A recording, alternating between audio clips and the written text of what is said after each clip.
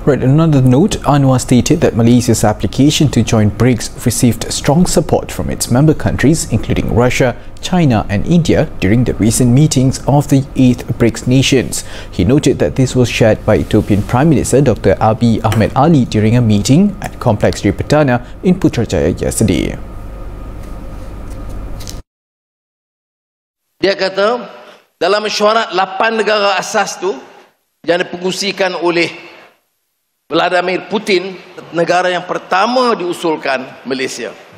Putin cadang sokongan kuat dan padu oleh negara China dan India dan Brazil dan Ethiopia dan Afrika Selatan.